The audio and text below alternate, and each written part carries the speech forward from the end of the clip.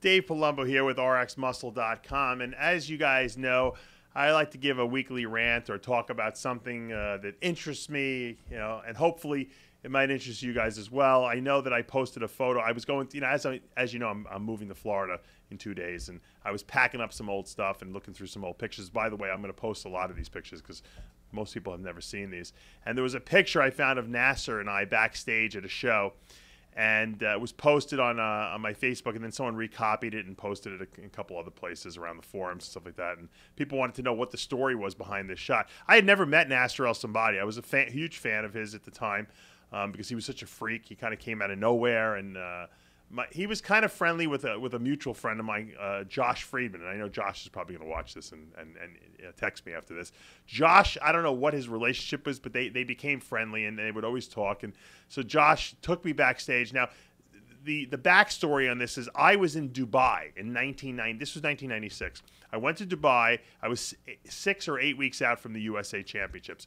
I went to Dubai to do an appearance for Worldwide Sports. They had the pure protein bar, and which later was sold with Metrex and packaged into the to the company is today.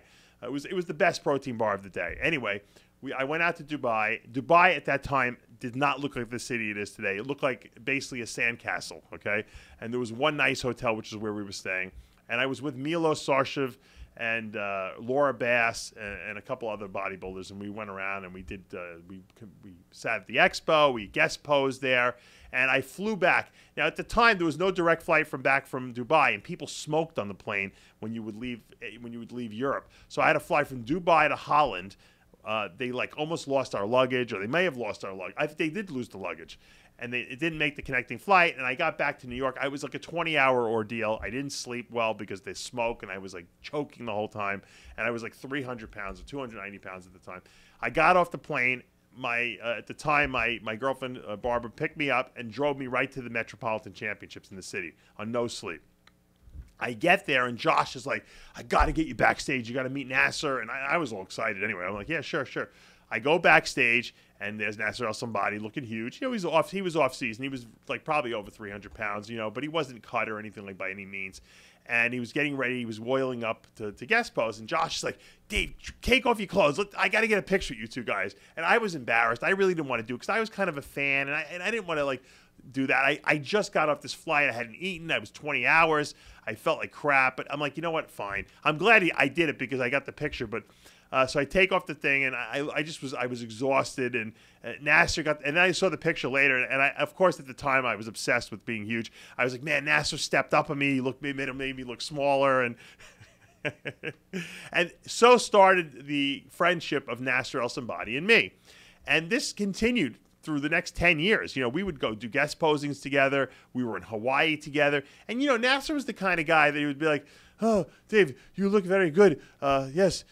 And I would go to the bathroom, and if I was hanging out with some girl, he would like try to, give him his room key, and he'd be like, oh, I am Nasser Sonbaty, and I don't know why you're with that guy. I speak 8 languages, and he is a drug monster, and Nasser would do anything to try to put the kibosh on you so he could move in on whatever woman you were hanging out with at the time.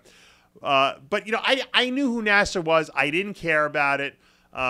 I accepted him for who he was. I thought he was a great bodybuilder. He was very smart. He was funny, but unfortunately, when he stopped competing, he became very bitter with the sport. And I don't know if he felt like he should have been able to go longer or what the case was. I mean, the guy won the Arnold Classic. He should have won the 1997 Mr. Olympia. He easily beat Dorian Yates, and Dorian got the win for his number 6. And I think Nasser was really never the same after that. He looked great in the 98 Olympia when Ronnie and was first and won his first Olympia, and then Flex was second. He was third, Nasser, and he looked great there too. But he just couldn't beat these genetic freaks. It was an era of shape, symmetry, and size, and that was just too much for Nasser. Nasser always, people criticized his back, but I remember the Nasser that I had a great time with when he was in the midst of competing and he felt good about himself. Unfortunately, like I said, after his career was over, he kind of deteriorated. He started bad-mouthing the sport. He even bad-mouthed me and Greg Kovacs, who were really good friends of his, or at least we thought we were. And, eventually he succumbed to, I believe, kidney disease. and he's no longer with us. So may he rest in peace. I hope he's watching down, laughing over there, because we did have some good times together. And I got to be honest with you, I never ever laughed as much as when I was with Nasser. He just had that. He had a very wry sense of humor. He knew exactly how to find people's weaknesses. I mean, he's the only guy who could make fun of Dorian Yates. He used to call him Backzilla, because he felt that he only had a back and he had no other body parts. And I remember once I was coming, one of his last shows, he competed at the Dallas Europa Super Show, and we were coming up the escalator at the Dallas Convention Center. And I said, Nasser, I had to go out there. How'd you feel? You did. He goes, I was beat by a blind guy.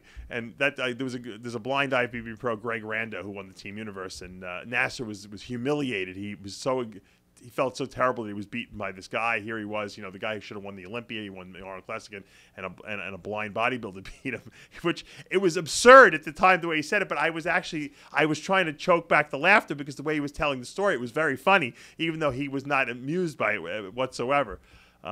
He also was a great character, because he had a photographic memory. He remembered every detail of every conversation he ever had. It was mind-boggling.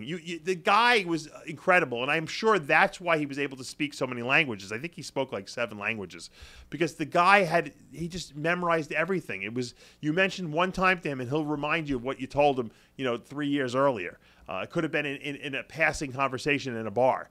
He just had that memory. I think he was too smart for his own good, and he probably should have been doing something else other than bodybuilding. Why he was so enamored with bodybuilding, I don't know. Maybe it was the ego thrill of it. Maybe he was, made fun of as a kid. I don't know what the deal was, but that picture, whenever I see that picture, that's my most fondest memory of Nasser El Sonbaty, because it was pure.